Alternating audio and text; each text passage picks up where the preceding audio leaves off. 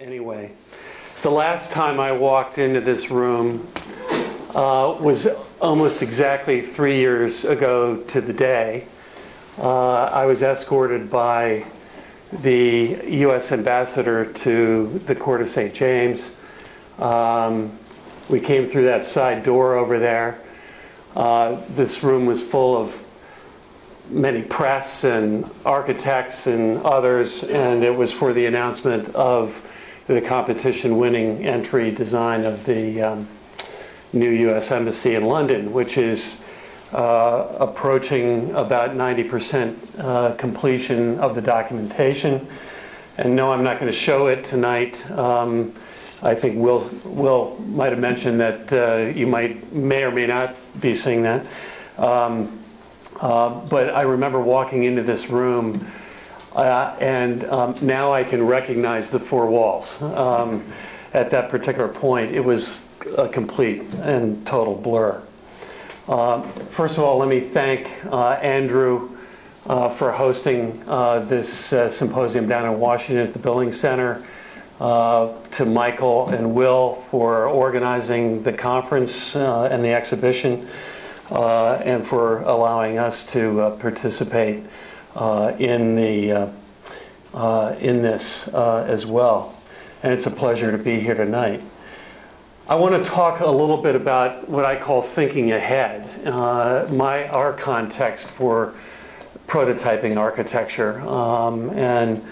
I apologize in advance for the sort of inflated title here, but you know, sometimes you have to sort of do that just to kind of get your place down and your thoughts down. But what I want to talk about is first, just briefly, a little bit this afternoon we saw snippets of history of prototyping. I want to talk a little bit about that history briefly, then talk about a culture of prototyping, and then after that briefly touch on 5 principles, what we call 5 principles of prototyping that we have been pursuing. So most of you, if not all of you, are architects, and most of us all, I think, begin here. And it's about the nature of making something. And most of the time, you know, most of us have been trained as architects to think about it in terms of just simply in a kind of reductive way of form. You know, and it's art and science coming together. And over the years, over the many years of architecture, you know, that has been more or less interpreted as more art and less science, or more science and less art, but sometimes in equilibrium. Now, in the 21st century, late 20th century, 21st century, it's about, we think, performance. And I'm not going to use the performative aspects of what some presented this afternoon about the sort of act of getting to making architecture, if you will, or the process of that, but the actual performance of what we make is really, really, truly important in this day and age. And it's become more so than ever it was, given the environmental issues that we now face. And so above that diagram is a little crossed out diagram of a building, crossing out the formula of quality times time equals cost time. Quality times scope equals cost times time. And we talk about that in refabricating architecture.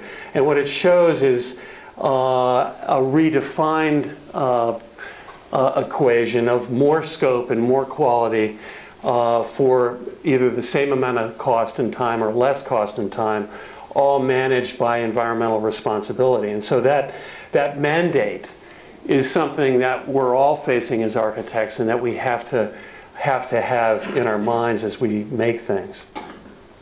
So how do we get there? How do we get to form, and how do we get to performance? And I think Steve and I in our office have talked a little bit about this in other things that we've written and made, but in this particular case we're calling it pre-form or before form. and the sort of messy vitality, the messy process of inquiry to get to form that helps us then define that form and then helps us refine that form into something that can be performative. So that's where prototyping and mock-ups come in. It's really about this first phase, about the acts that go on ahead of actually design and completion, and that inquiry about that really form the basis, I think, of mock-ups and prototyping. So I always think it's really a good thing to begin with a definition. And I have actually two definitions because interchangeably throughout architecture there have been several terms thrown about. And we've heard some of them this afternoon. One being mock-up. And I'll let you read the Wikipedia. I went to the lowest brow definition here, just so that we wouldn't have any arguments about it. But in this particular case, I think there are a couple of factors about mock-up that I think are important. One is that they refer to it in manufacturing or design, that it's about scale, or often full-size model.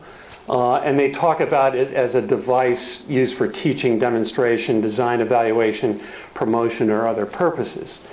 And then they go on to say that it's a prototype if it provides at least part of the functionality of a system and enables testing of a design. And so we saw a lot of that this afternoon, a little bit in the 7 talks this afternoon, ranging from an exploration of different kinds of craft through a variety, even a talk by Alan Dempsey about a search for a process and a search of a couple of approaches toward prototyping. And I found that very interesting to sit through those talks this afternoon, not the least of which, by the way, when you come into an academic paper presentation, most everybody stayed on time this afternoon, which was also a very, very good thing. So mock-up is one thing, and then prototype is yet another way of looking at this. And you can run these back and forth in your mind, but a prototype as an early sample or model built to test a concept or process, or to act as a thing to be replicated or learned from. And then they go on to define it in a world of other kinds of contexts, design, electronics, software programming, and so forth. But I think what's interesting here is prototyping, again, defined as prototyping serves to provide specifications for a real working system rather than a theoretical one. So here we are with mock-up and prototype really in some ways coming together because we're trying to develop an act and a thing toward completion of something that moves from primitive form to something that ultimately becomes refined and developed. Now, I'll jump to this just briefly because I want to get it out of the way. I think one of the very, very first principles of prototyping is absolutely about this, about failing early and failing fast. Oftentimes I think, particularly architects, think about prototyping as gaining success or trying to get to something of refinement and looking for success. I think we in KieranTimberlake tend to use prototypes to fail early and fail often because that's how you reduce risk. And prototypes should be about reducing your risk and about refinement. But ultimately, if you don't fail, if you don't test something to failure, then you probably missed the opportunity to really understand where that failure point really is. And I use the F-35 plane here that's being developed by our own US military across the Marines, the Navy, and the Air Force, a kind of a Swiss Army knife of an airplane that ultimately would be sold probably worldwide, but it is now the most expensive plane in the world because the military didn't fail early and fail fast, and they kept larding on operations onto this particular plane, and it's now in multiple cost overruns. It doesn't fly well. It certainly can't be used for combat, but it looks really damn good. So I won't talk about failing early and failing fast much again, but I wanted to get that out of the way. Now, somebody here talked a little bit about this afternoon, and I don't know if it was Alan or somebody else, but Henry Ford, when you start talking about cars, and you'll hear Mark White talk tomorrow in this same time slot if you come back about Land Rover and the development. But Henry Ford was a prototyper, and the Model T went through 26 iterations of models before they got to the Model T. And no, the T is not the 26th letter in the alphabet. He just picked that out of whatever was the sort of succession of sub-prototypes and prototypes along the way. But I gave you this caption along the edge there that he talks about designing a Model T engine right in our experimental room, and not forgetting that people thought that you couldn't build an engine with a removable cylinder head which wasn't going to leak.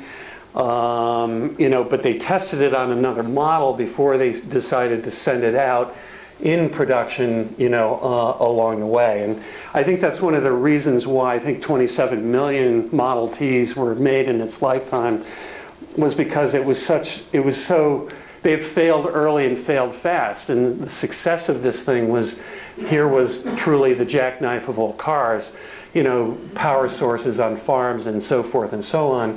He had really found that sort of universal teep, if you will, that went across a wide range of platforms. And then, of course, you get, again, we heard mention of Buckminster Fuller this afternoon, his attempt to think about how you move from top to bottom here in terms of designing an automobile, and how that morphed over time. Each and every one really not thought about in terms of a production model in the way that Henry Ford was thinking about, but really trying to advance the theory and design of automobile making. And then, of course, I think we heard somebody else, Eve or somebody else this afternoon, talk about prototyping in service of refinement, and I think the BMW, or many other high-end automobiles are really examples of that, continuous refinement, where, yes, there are elements of prototyping along the way, but by the time it gets to you and me out on the street and in the showroom, that act of prototyping is back in the shop someplace, and we're not actually experiencing experiment any longer. Now let's morph and move from automobiles and cars, which I love to talk about, but to architecture. And I take you now back in history to the 14th and 15th century, and you think about prototyping and mock-ups in terms of the tools given to architects to use. And a great example is this, I think 1/4 scale model of the St. Peter's Dome. Many of these were built in order to not only understand it in three-dimensional form by carpenters, working with Michelangelo and others, but also to explain it to the Pope at the time. And so these become these very, very first sort of acts of mock-up or prototyping, because they were big enough to understand and big enough to kind of explain to somebody else. The sort of first three-dimensional models, if you will, moving from perspectival drawing to something that was more tangible, more understandable to the layperson. And then, of course, you get Perret in the 19th century, who is trying to imagine architecture in a very, very different way. You know, here, you know, kind of tipping a space up and looking at it very differently, so that it becomes something that allows him to think experimentally about how to make space in a very, very unusual and different kind of way. Banham talks about this in his book, and I think in the context of it, really, you know, explains the sort of nature of the tools that are, you know, used by architects to make and develop architecture and design. And then, of course, you have our own 20th century methodologies of making models, you know, this being hand-built, plexiglass, you know, other materials and so forth, but large enough, you know, that a layperson could actually, this model split apart. You could actually see the inside of this particular project. And then, of course, we heard a lot of conversation this afternoon about three-dimensional printing and prototyping. You know, we can spit models out quite rapidly now with, you know, within 2 to 3 to 4 hours. You know, looking at different relationships, different forms, different components. And this object, which happens to be, you know, roughly paper-sized and maybe, you know, 150 tall, you know, you know, you can also make components, you know, that begin to prototype actual pieces of buildings, its details, in the construction that you're actually designing. So you can jump scales very, very rapidly with this tool. And then, of course, we have all the other digital, you know, opportunities to use and explain to ourselves and to our engineers and consultants and to our lay people how things come together. This urban project in Philadelphia that's quite complex and under and next to our city hall, and has subways running each way and pedestrian concourses and all that. There's no real way to understand it in plan, section, and elevation any longer, and there's no real way to understand it as a physical model. So you have to use the digital tools that are available to you to, you know, both walk through them, imagine them, and re-explain them along the way. And each and every one of these becomes a mock-up, if you will, or a prototype in the lexicon of how we're making things and how we're trying to explain them and communicate them going on. And then they move to a different scale. And this is part of that project. And these are actually full-scale component mock-ups in this particular case of both metal joints that help to carry this laminated glass canopy and also interface and resolve a very complex series of details that you might pass by as you're going down into the concourse from the upper plaza. And it, you know, there becomes a moment where that three-dimensional drawing tool and that three-dimensional scale model tool does not inform you in terms of what you're trying to make. And so again, you jump scales and you make it out of something else, and it may be out of the real material, as you see on top, you know, fully welded, fully completed in terms of finish, or it may be made up of substitutable materials that are quite ephemeral, such as cardboard and foam and things that are easy to cut but come together quite rapidly and allow you to make these kinds of things.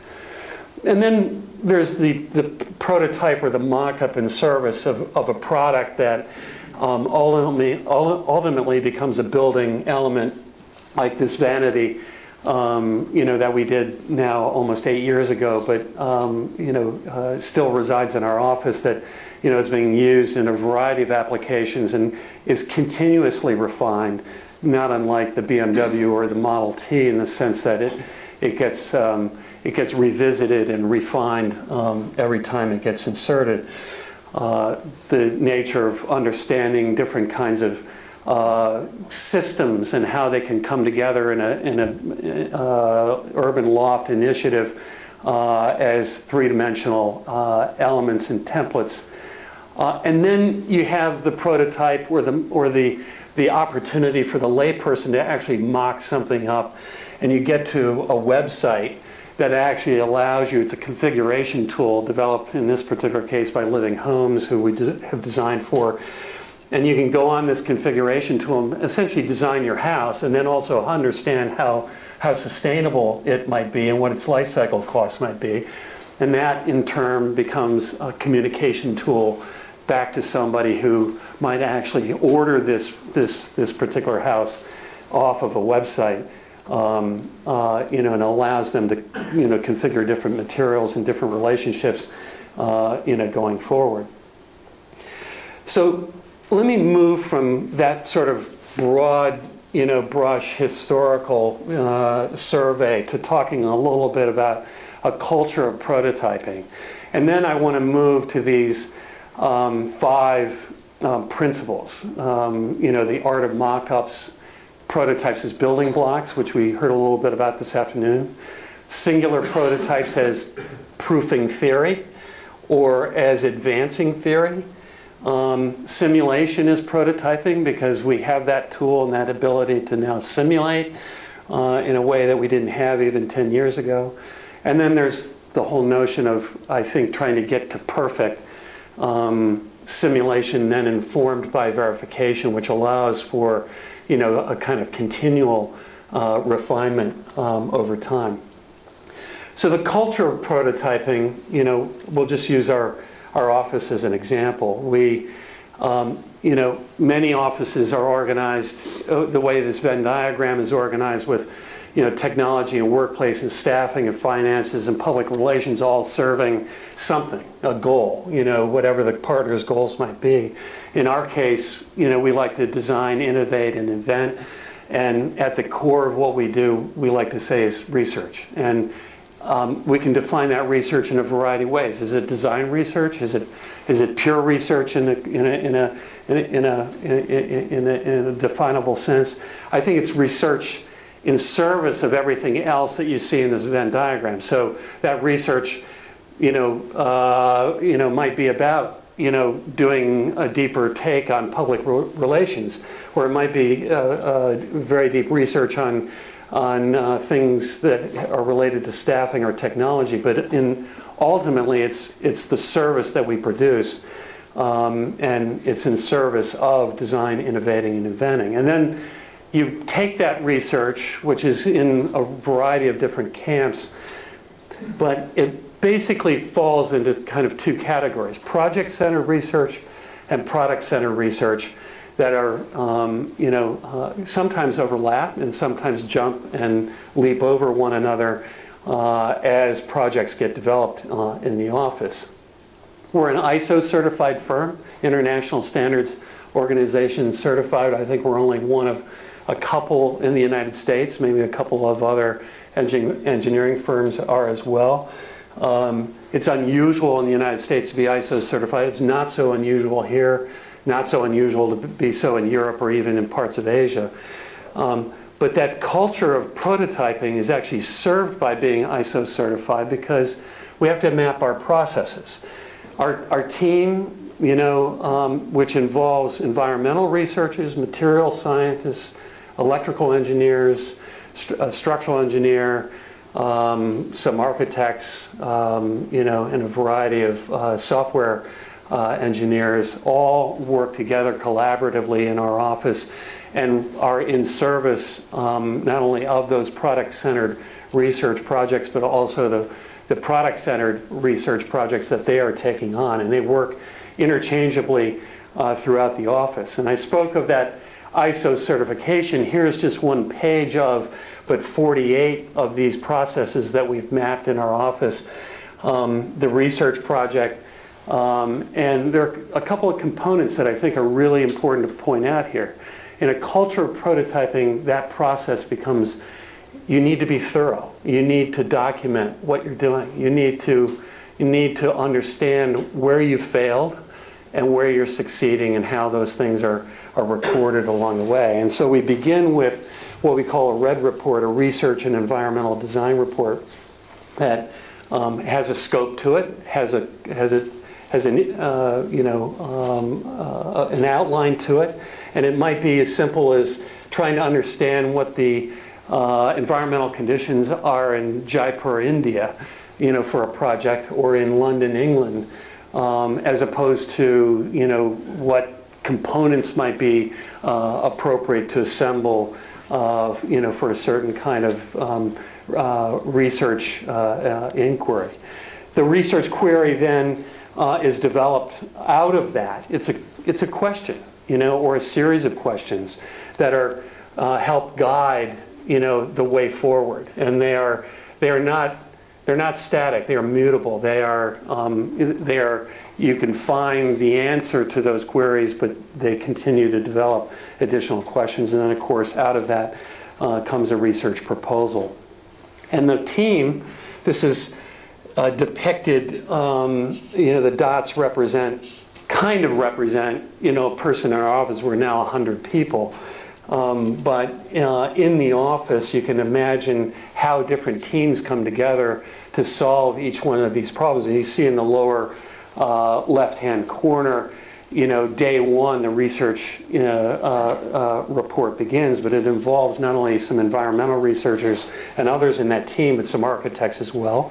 As that moves along, there are questions and queries posed that other people might have expertise in, that collaboratively and holistically engage in that particular query. And then it morphs out of, perhaps part of a team to a different kind of question about, in this particular case, how does this structural glass connection perform at the plaza perimeter, and where that might happen, and who that might happen with in our team. And then it moves back, as this process develops and moves along, engaging different people at different times.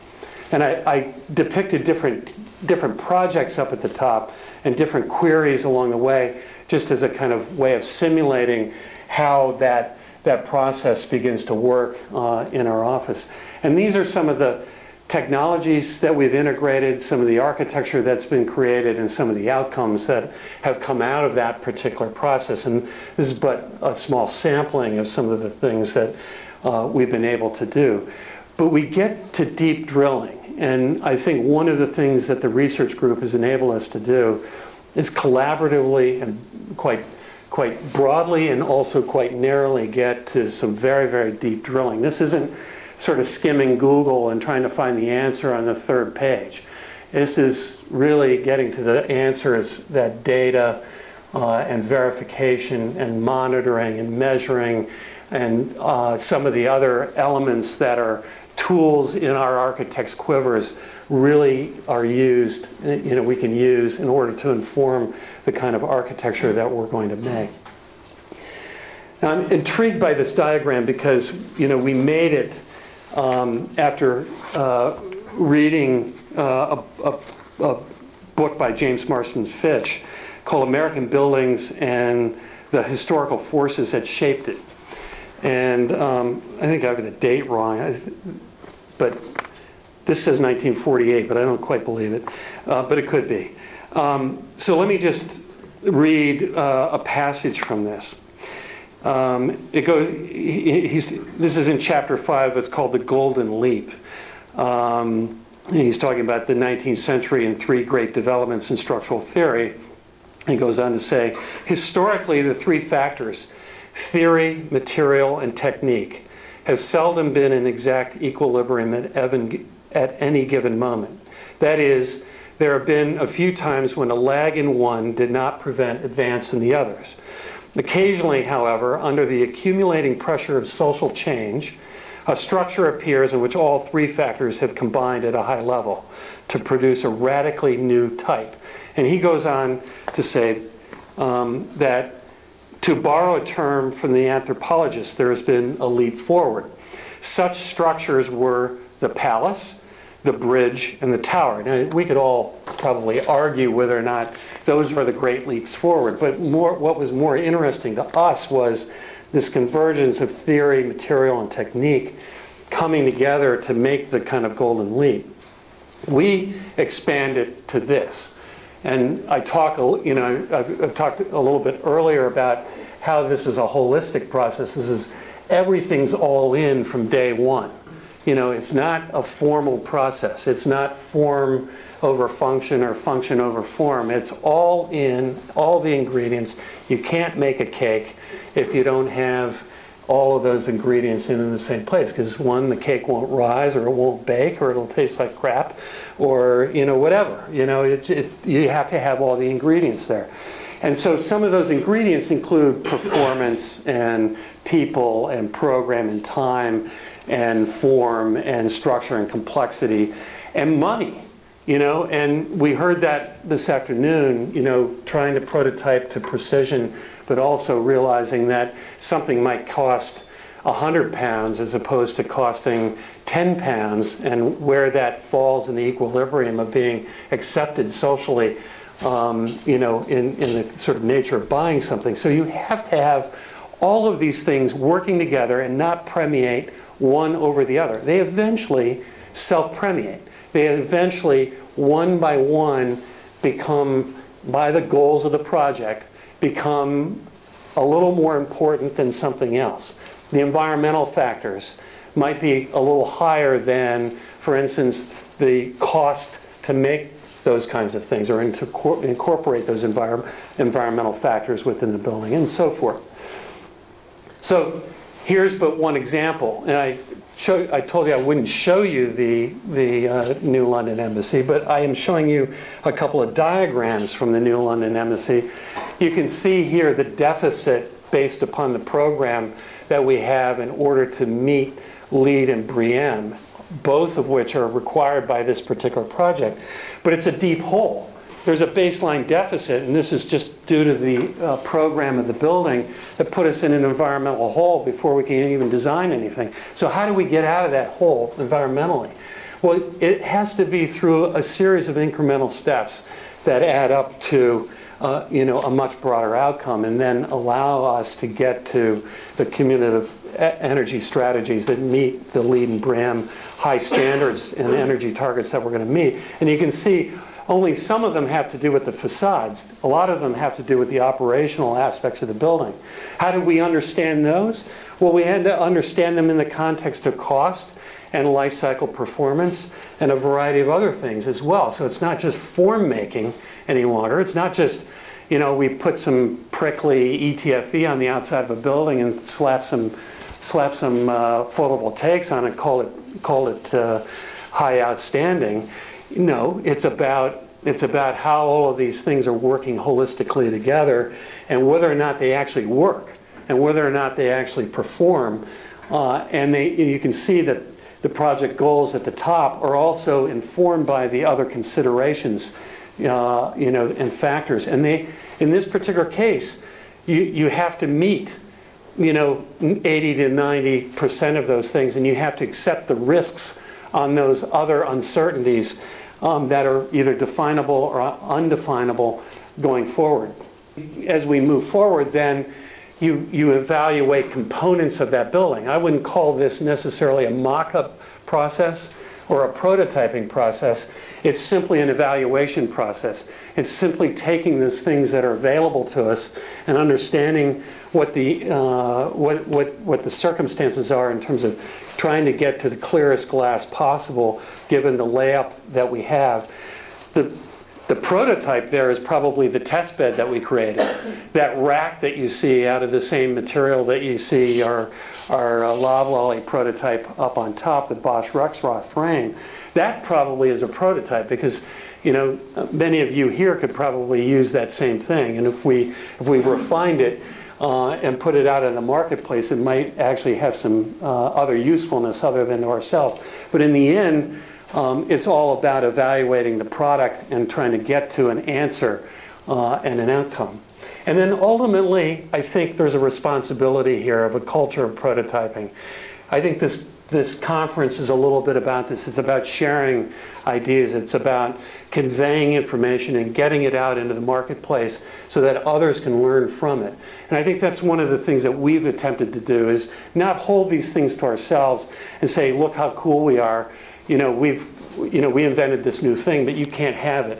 What we've tried to do is, share these thoughts and that research quite broadly. So let me talk about those 5 principles of mock-ups and prototypes. The first I call the art of the mock-up. The prototypes as building blocks.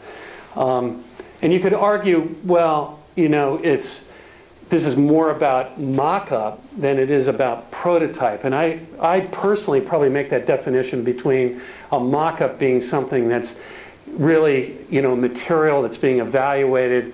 I think, as somebody put it this afternoon, that is available, from a catalog, or that you're trying to tweak into a more bespoke way that you're trying to put on a building, rather than something that actually needs a redesign and a continual refinement along the way. So this particular series of images that you'll see leading to this new research laboratory at Rice University in Houston that we just completed begins in our office. These are done in our shop. We've got a very large shop. We can pour concrete in there. We can weld. We can three-dimensionally print. We can do a variety of different things. But this was the assembly of the ceramic rods and the glass block and the initial layup of the glass block at the base of the building in our office. And using that before we even show a client, the idea of the building, using that as a means of trying to refine and understand exactly what we're going to see when we go to build one of these, which is a glass layup, a sample of some fritting, and 3 mock-up walls that were developed to not only test the construction but also look at the arrangements of the ceramic rods and the backup material behind that on the south facade of the building. And these ultimately were the first things that the clients saw. They saw these things basically tested to fail. In other words, they were they weren't the right proportion, they weren't the right layup, the contractor didn't know how to put it together. We adjusted the specifications, we tuned the material, and then we built a full-scale mock-up of a section of the building. You can see the building under construction in the background. This is sitting up on a steel frame on the campus in the light conditions that you would normally get in that environment to evaluate, not only the performance of the south wall, but the fritted east and west walls, and then of course the glass on the north wall. And here you see that completed southwest facade, one of the entry portals, and a detail of that. And let me tell you, if we had asked the contractor to do this for the first time in the field, it would have been an absolute mess. I would not be standing up here in front of you being proud of this building, because they just, the very first 2 and 3 times that they put these materials together, and we have a construction problem in the U.S. that you don't quite have here. It's not a skill problem so much as it is, an appreciation of what the end result needs to be from the skilled trades.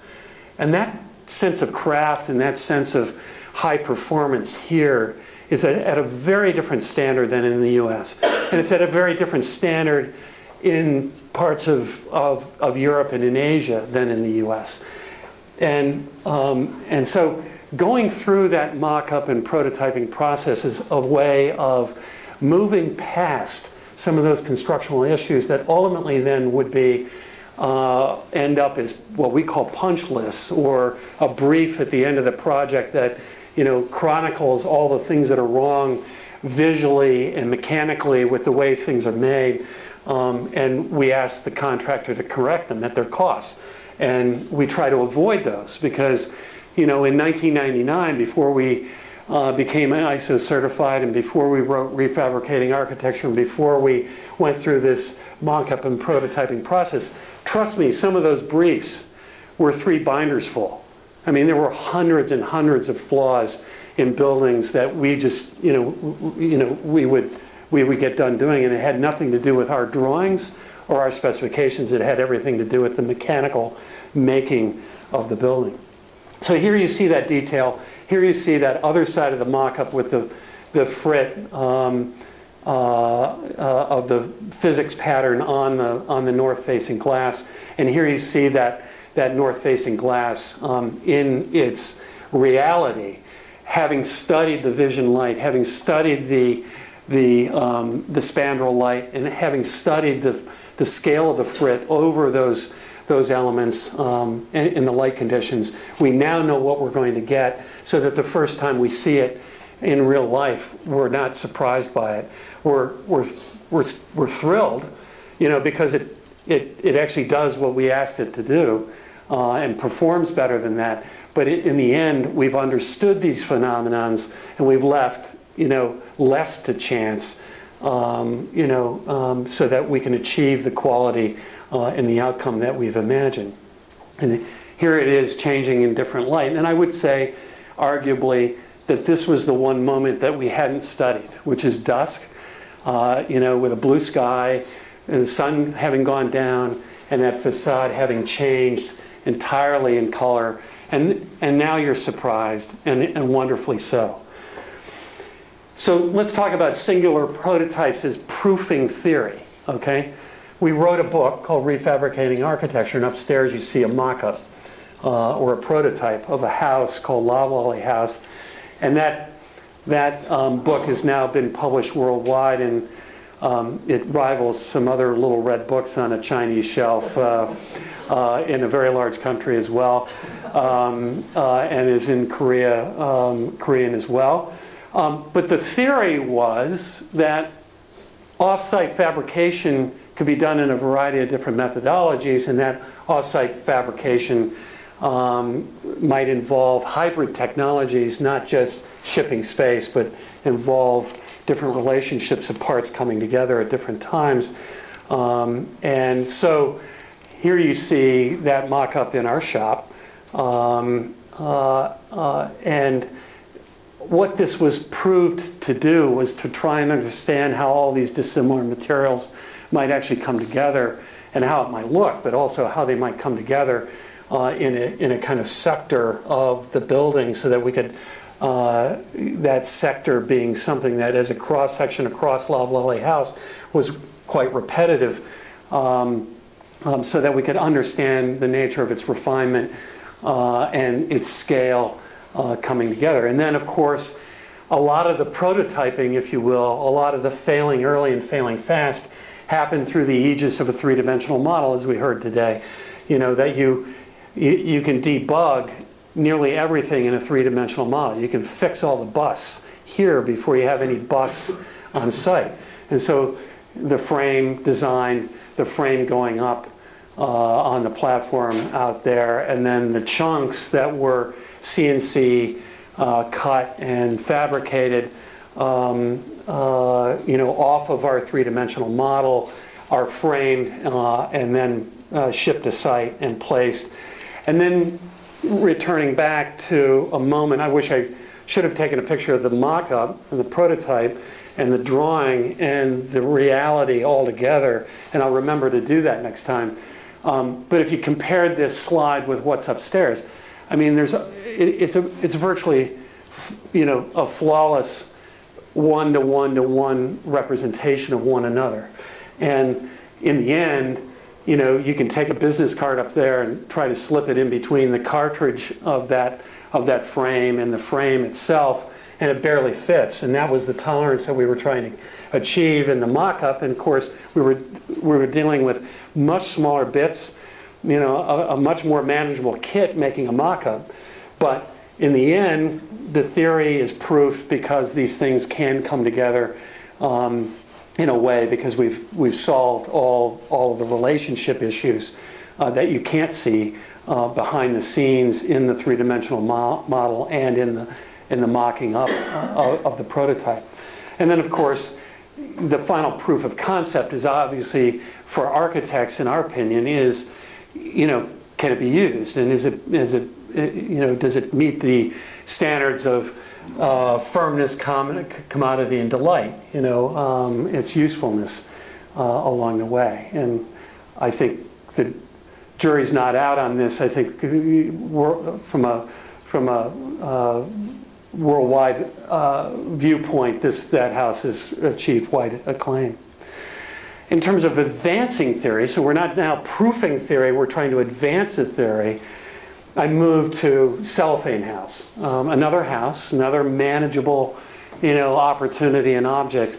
And you can understand why architects have used houses over the years as a means of, developing their ideas and trying to explain, their designs to people. In this particular case, there are lots of factors going on here. This was an invited opportunity to deliver something in a very, very short time at the Museum of Modern Art in New York, and then have it up there for 5.5 months, and then take it down after that 5.5 month period. We had to remove it from the site within about 3.5 weeks. So obviously it called for being off-site constructed. It called for, doing the vast majority of the advancement of construction somewhere else. But Steve and I and the firm really wanted to also advance the notion that a house could be highly sustainable, and that sustainability is not just about a seat-of-the-pants sustainability, but actually measured in life cycle costs and the kind of return on embodied energy. And here you see the efforts from our research having advanced those choices of materials and the embodiment of that in this particular building, and the net recovery we think we would make from cellophane house, either as a repurposed element as another house or as a recycled object, either way. So this is how it came together. It was kitted together to be in chunks, delivered to the site, which you'll see in a minute, and brought together. And in that way, it was designed for assembly and also designed for disassembly as well. And so here's one of the very first prototyping elements. This particular building was to be built out of aluminum frame, like the Bosch Rexroth extrusions upstairs.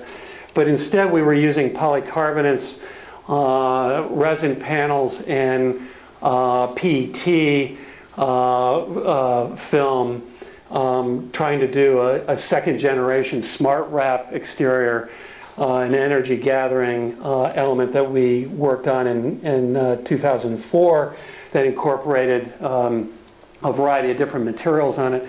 But here, those panels were going to get inserted into the building frame, and they had to be, we had to figure out a way of capturing that material, and we had to, and fastening it, but also making sure that it was going to be strong enough. And here you see somebody who's about 175 pounds who's jumping on it like a trampoline. We found an ability to capture that material into the Bosch Rexroth system and weather seal it, but also get it so taut that basically it became almost drum-like, and it formed one but five skin elements in the exterior wall of the building. And here you see a full-scale mock-up of that wall and part of the frame of the photovoltaics now deployed on the PET, and in this particular case, 3 of the 5 PET layers. It was a passively ventilated chambered wall with the PET, the photovoltaics on the inside layer of the first, the second surface, if you will. But we allowed the air to pass up in between, and then it had 2 more layers, a energy reducing film, and another film on the inside of that to allow for the environmental control of the building. So we were trying to prove that you could live in a transparent plastic house in the 21st century. And of course the stairs were to be made out of polycarbonate and lit, and we mocked those up in our shop and tested those, and here they are as final proof of concept, advancing the idea that you could have a polycarbonate bearing wall that would take 700,000 visits through this particular house over the course of 5 months over a polycarbonate stair, and only have really one of the treads break. We had to go up there early in the 3rd week, and we had a tegler end of one of the treads separate and delaminate, and we had to support that along the way. The bathrooms were off-site fabricated here, but they became the cellophane house became a test bed for a residence hall in Houston, Texas, at Rice University, where they were actually these bathrooms were being made for one of Hopkins's projects at that campus. And then, of course, refining the structural members of the frame. This moment connection is steel. It's the 3rd such moment connection that we've actually designed for these aluminum frames. They're all different. They've all been patented, and they they help transfer the loads into that frame, and they're specifically designed for each and every one of those circumstances. And then the finalized assembly of one of the walls and part of the deck at Coleman Industry. And here you see that chunking of those modules before they're getting ready to ship, all in the factory.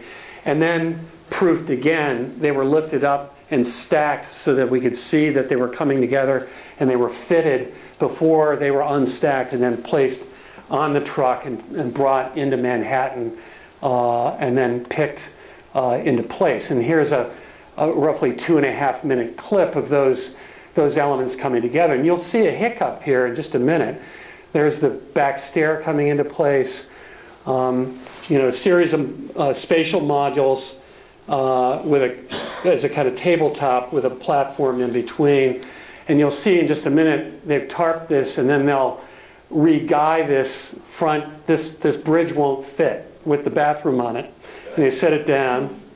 And we see that we have a problem, and you see them guy that front member. And we found that one of the legs, while it fit in the shop, was miscut.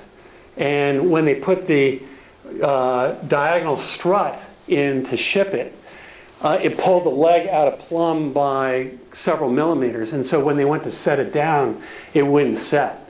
And so they didn't find that out until they went to put the bridge piece on it, and they didn't have the piece set. So they kicked the diagonal member out, and it sat down, recut a diagonal member, and allowed us to continue. And this all was seamless. Oh, what you're seeing right here is now in the 4th day. All of that stacked up in 4 days, 2 bathrooms, part of a kitchen, all of the stair, the floor decks, and so forth.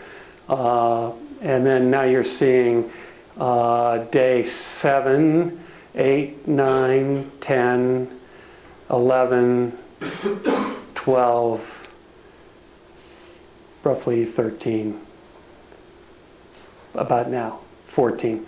The kitchen pulled in. So 85% of the house was built in 6 days, and virtually would have been occupiable had we put the rest of the PET skin on the outside of it.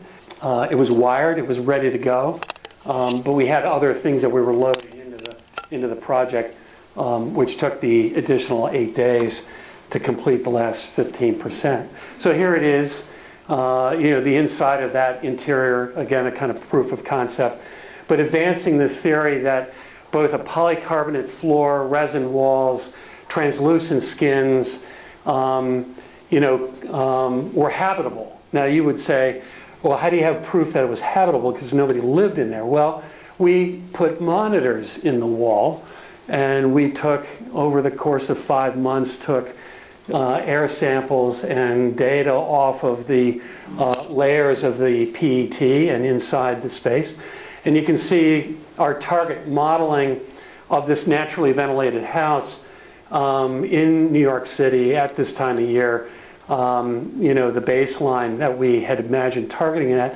And you can see where the actual data points brought that temperature. So we were well within that array of that target, and it allowed us to understand that that environment was actually occupiable and provable. Now there are a whole other series of conversations on the blogs about this particular house, about living in a plastic house and living in New York City, and how do you get dressed, and all of those sorts of things. But there are plenty of glass buildings in New York City as well, and people don't pull the shades. So we didn't think that those kinds of issues are going to continue with transparency going on. They aren't necessarily going to be solved by a cellophane house.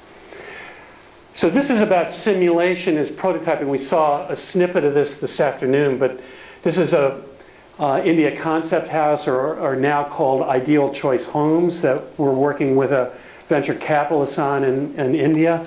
A lot of the tier 2, tier 3 cities. There's a 25 million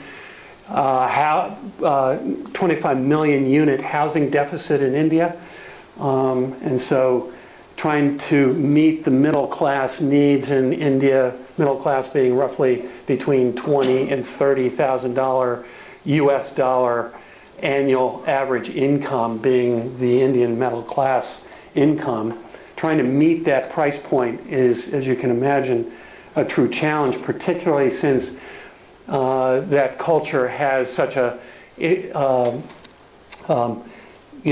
really interesting way of evaluating construction. They have what they call the knock test. So if you walk up to something and it sounds like that, they don't buy it. If you walk up to something that sounds like that, they don't buy it. But if you walk up to a concrete column and you knock on that, I'll take 10. So you can see the very small limitations on the range of materials that our research group ultimately got to rather rapidly because of cultural influences on it, not some advancing theory of an architect saying, well, we can ship space down to India out of the UK and solve this 25 million unit deficit and go away rich. I mean, this is a real problem, because trying to think about how you're going to make and ship something that sounds and acts solid and also has the thermal comfort in a tier 2 and tier 3 city in India is quite challenging.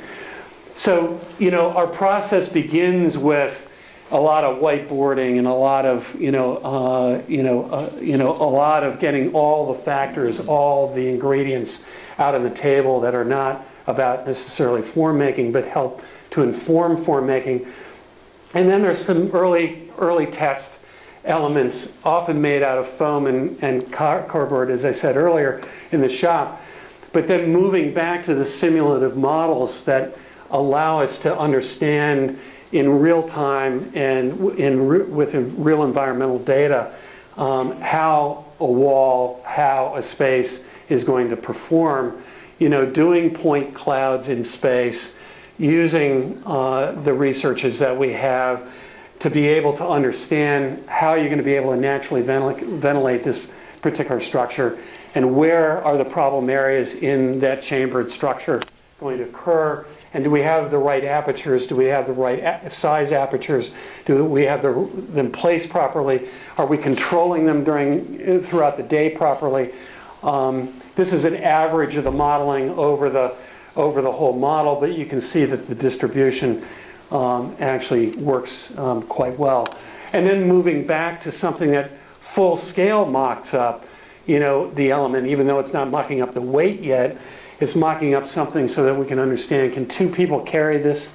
Can 3 people carry it? Does it have to be lifted by a crane? And so forth. And then getting into actually chunking and pouring, the elements of concrete using different mix designs.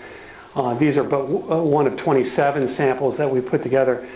What's interesting about this is that we're doing kind of thermal mapping of these panels at the same time, trying to understand what the modulation of those walls means in terms of both heat transfer and heat loss, and trying to find the right optimization of, in this case, form, dimpling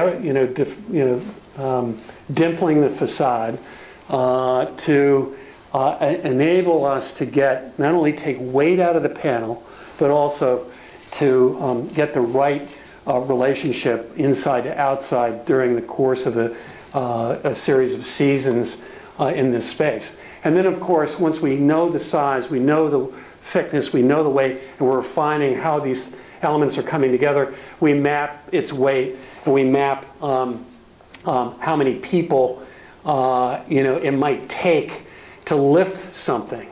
And 13 people to lift a panel is a fail. So this was a point of failure here. Our target was somewhere around 6. Our target was no crane, for a 1-story house. Basically that the panels, and so forth could be cast and trucked and done, but not having to have that specialized piece of equipment on site.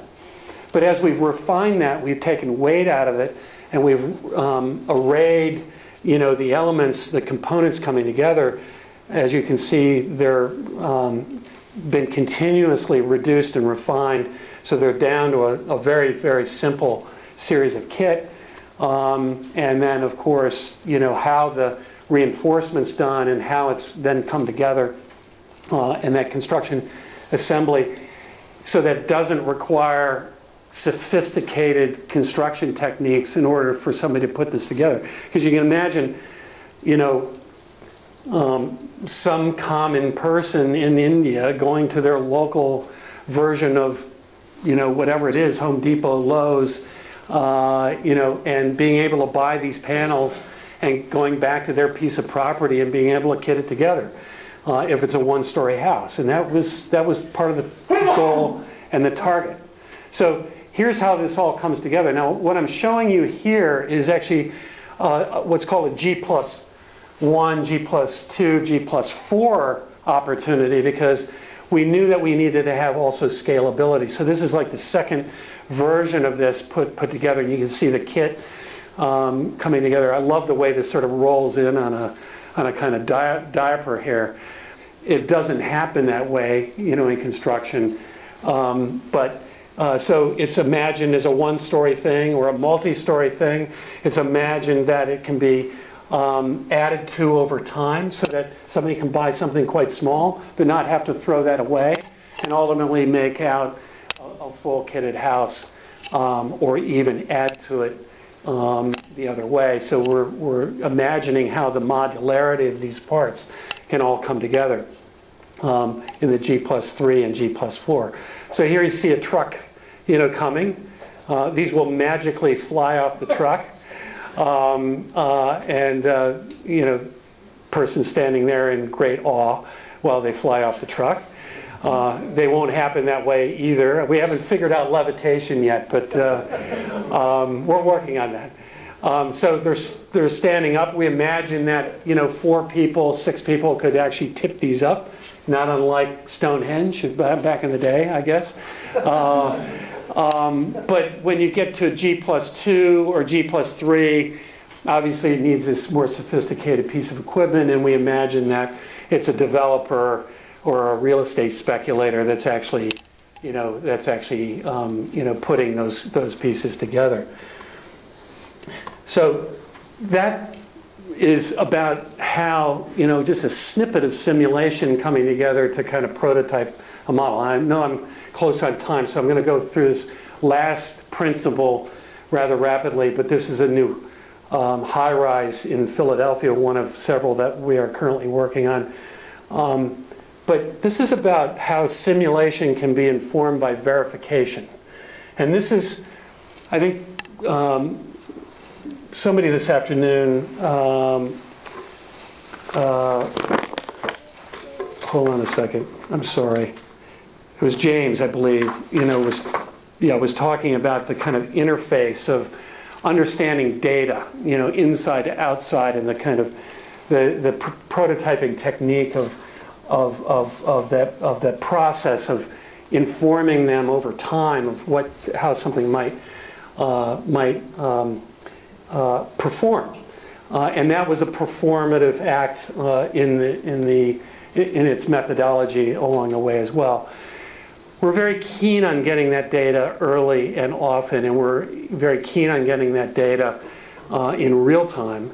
And so one of the things that the research group has been working on is a real-time embodied energy calculator, which we're about ready to roll out and make available. And we also have developed a series of sensors that allow us to get in real time back through our iPhone and back to our computers data from not only existing buildings but also from buildings adjacent to where we might put a building, so that we have real-time micro climate energy models rather than relying upon AccuWeather to give us that information.